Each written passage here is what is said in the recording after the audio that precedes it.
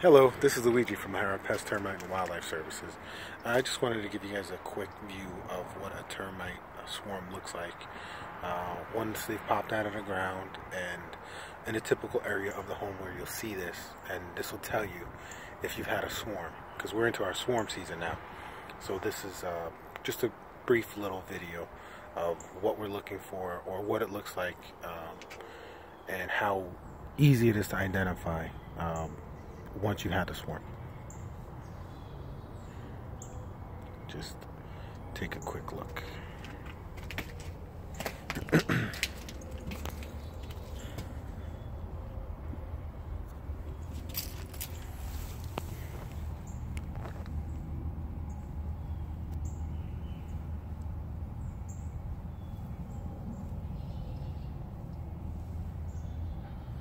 And you can see once they pop out of the ground, you can kind of see that they're still swarming a little bit, but initially what they'll do is they'll swarm out and they'll drop their wings and they'll find the next potential colony. So that's their job. This is the potential king and queen.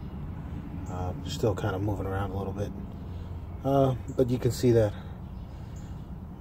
most of those wings are the same size, and that'll be able to tell you also the size of the body and the shape of the body. You can see that most of these look like one segment, even though there's multiple segments there. You know, head, body, torso, abdomen, head, abdomen, torso, and you can see that they're swarming. This is what happened when we got here today.